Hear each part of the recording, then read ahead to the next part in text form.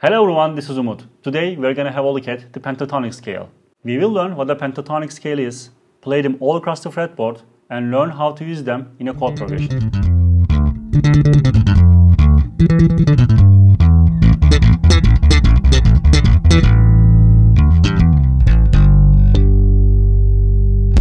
Before we jump into our pentatonic lesson, I want to share with you that my online Essential Bass Guitar course is available now. You can have a 90% off with the link in the description below. So if you're a beginner or you want to go over the basics, make sure you check that out too. Pentatonic scale is a very easy scale to play. You can go really fast with it, and it sounds good all the time. Penta meaning 5, the pentatonic scale has 5 notes. There are two types of pentatonic scales, major and minor pentatonic. So let's have a look at the major pentatonic first. If I play the C major scale, and if I leave out the 4th and the 7th, the F and the B, these two notes,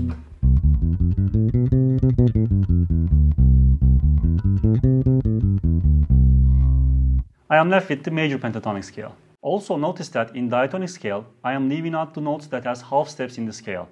From B to C and from E to F, there are half steps. So I am leaving out F and the B. It also means that pentatonic scale doesn't have any half steps in it. That's one of the main reasons pentatonic scale always sounds good. Practice our major pentatonic shape starting with your middle finger, your pinky, index, pinky, index, pinky. And also with your index and pinky only.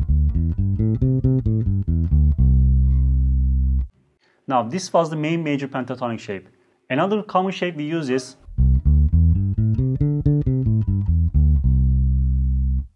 practice this using your index finger on the 3rd fret, middle finger on the 5th, pinky on the 7th, index, pinky, index, pinky.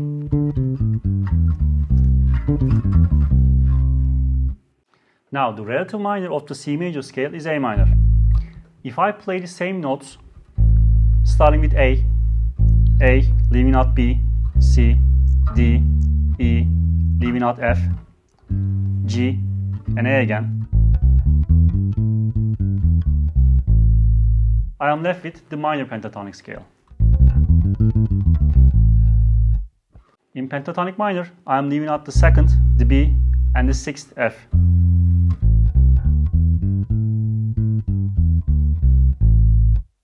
This is the main shape and the only shape we're gonna use. We can also extend it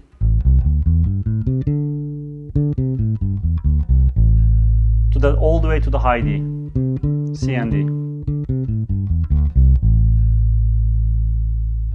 Now, if you want to unlock your keyboard using the pentatonic scale, there are 5 main positions. First is the major scale,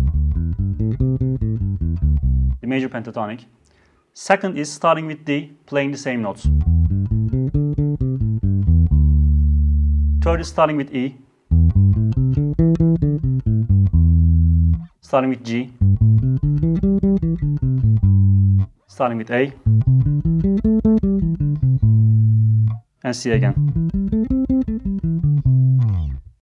One important thing is these are not the modes of C major pentatonic scale.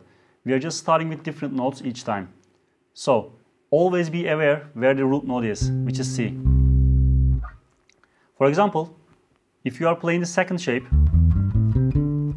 C is there on the 5th fret. 3rd shape, C is there. In the 4th shape, C is here. C is there. Always be aware of it.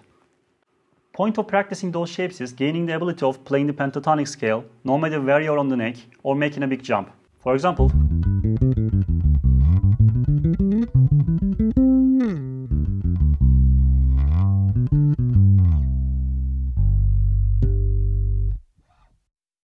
same shapes also apply the minor pentatonic too.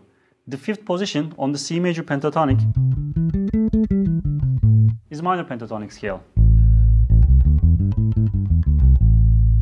Playing those same shapes starting from the A on the 5th fret gives you the same result. And I can also extend it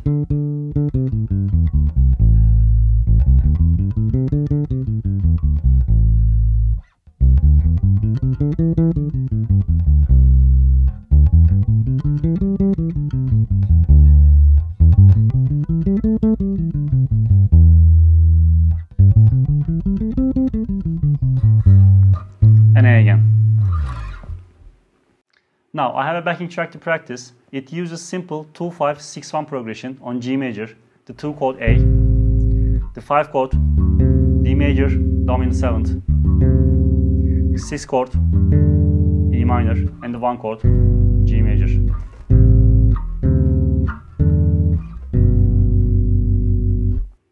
Let's have a listen first.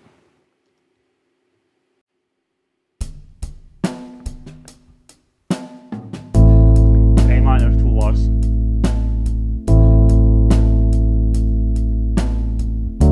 D major, 2 bars again. E minor.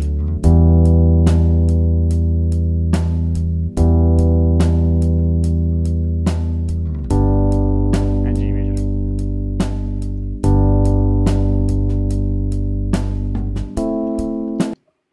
As pentatonics, what we are going to play is, for the 2 chord, the A, we will play the A minor pentatonic. For the 5 chord, we will play the D major pentatonic. For the 6 chord, we are going to play E minor pentatonic. And G major pentatonic. Now let's play them ascending and descending without any improvisation with the backing track.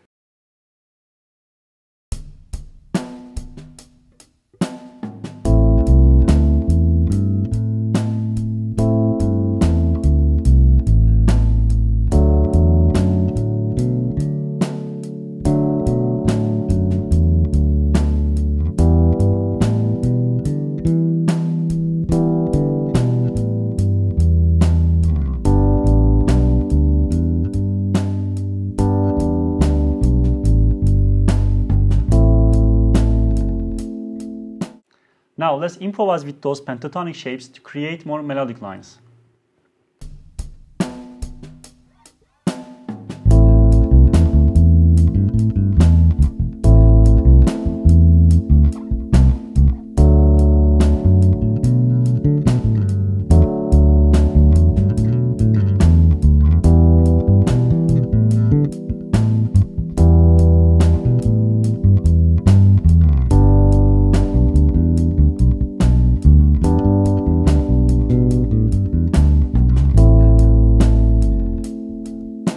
As a final step, we will combine those pentatonic shapes with the bass lines with chord tones. We will use pentatonic shapes for fills.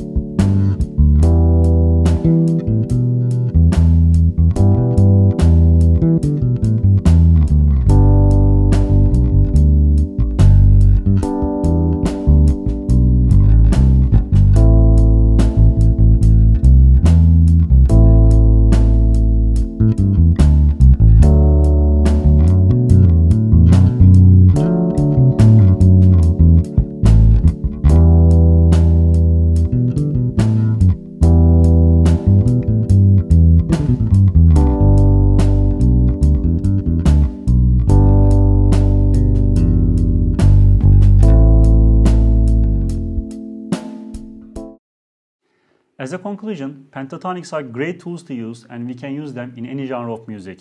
But if you only play pentatonics in your music can become really predictable and too nice sounding. So try to listen to the music you're playing and use them wherever the music needs it. That's it for this video. I'm also adding the 2-5-1 backing track I used on my Patreon page for practice, so you can check that out as well. Thank you for watching and I'll see you on the next video.